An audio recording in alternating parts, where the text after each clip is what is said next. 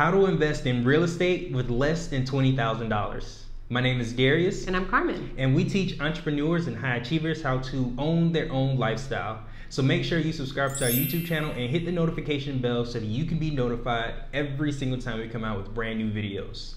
And also check us out on Patreon, because Patreon is where we actually show you the detailed steps of everything that we talk about on YouTube.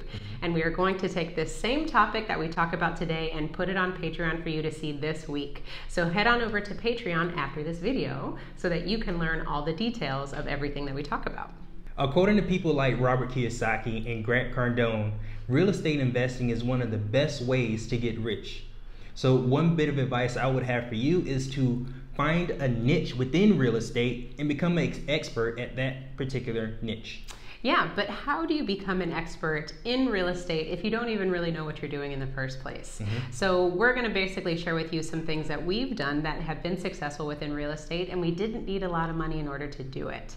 So one thing that I would definitely say, if you want to get involved in real estate, you have to network. Yes. And you really have to be able to understand who are the key real estate investors in your city that are actually doing the deals. Because those are the individuals that you want to link up with, and you want to sift through all the imposters out there who say they're doing real estate but really aren't. Right.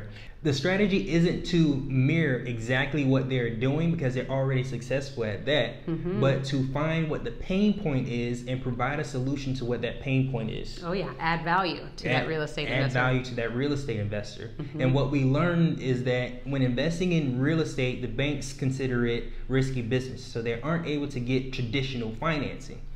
What that means is they have to go to third-party lenders like hard money lenders or private investors or private lenders like you and I to get financing.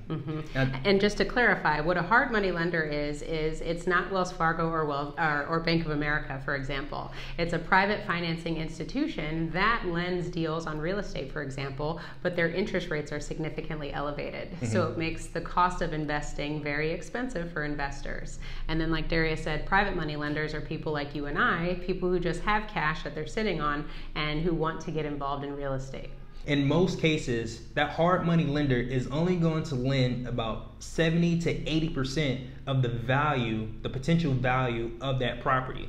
So that leaves a gap for the investor to find another source of funding to make sure that deals go through. Yeah, because say the value of the house is $100,000, the hard money lender is only going to provide about $70,000 to $80,000. So that real estate investor still needs another 20. So that's where you come into play, because you may not have $70,000, but you may have the 20 that the investor needs. So we found that to be very successful for us because, again, we didn't have a ton of money that we could contribute to the deals. And in fact, our first real estate deal wasn't even with our own money. We used OPM, but we came in with $20,000, and that was the gap that that real estate investor needed to fund his deal. And we were still able to be a part of the real estate deal, obtain interest, and to learn so much from that investor just to be involved in his flip. So then how we were able to profit, since we were the middleman, is we obtained money at 10% for a year's time. And we were able to take that money and flip it multiple times. So whatever money was left over after paying our real estate investor, we were able to pocket it, because that was the additional interest that we received from flipping the money multiple times. Now you can also get bonus points with this. There was this thing that this guy used on us. We asked him to borrow money and he... Oh, yes. There is a dividend-paying whole life insurance policy that you can also use where you can borrow money and invest it in real estate. Now, remember that pain point that those other investors were having when borrowing from hard money lenders at these high interest rates? Sometimes 15%. Most of the time, 15%. Yeah. So you can borrow from your insurance policy at 5% simple interest, and then you can lend it to the investor at 10% simple interest in a 3, 4, 5, 6 month time frame. And not only are you able to do it multiple times, but you're able to provide value to that investor by offering him a lower interest rate than what he would have gotten if he went to a different lender. Yeah, because guess what? With that thing, what do you call that? Oh, your whole life insurance policy. Yes. You're earning 4%, a guaranteed 4%, and then when you get the loan, now you can take that loan and provide it to the investor for his gap funding. Because so many people, when they talk to us about real estate investing, they want to get involved, but they don't have a ton of money. So guess what? We are all coming in to the deal with value to that investor because they need to fill the gaps.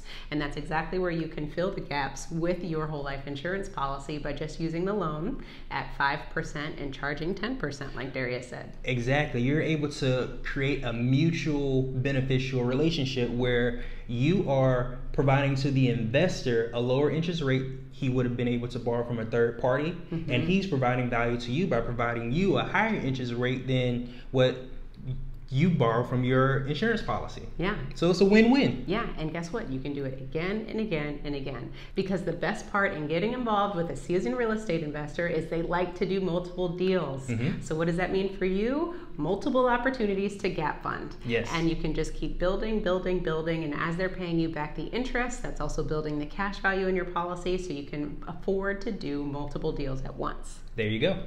And this was our gateway to infinite banking. Because as we were looking for financing for our real estate deals, we actually borrowed money from an individual at 10% and we invested it into real estate. We later found out that he got his finances from his whole life insurance policy at 5%. Yeah, and so when he told us that, we were like, what?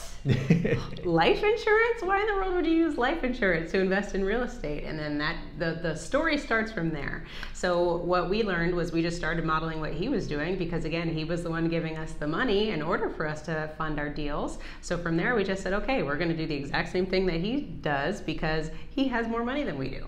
Right. And one little thing that I picked up is that whenever you're able to get money straight from the source, it's a lot cheaper than it would be if it has to pass through multiple hands. That's how money becomes expensive because everyone in the chain has to be able to benefit from it. Oh yeah, everyone has to eat. Yes. So again, since you are so close to the source, meaning you can go directly to the insurance company and request a loan, they're only going to charge you 5%.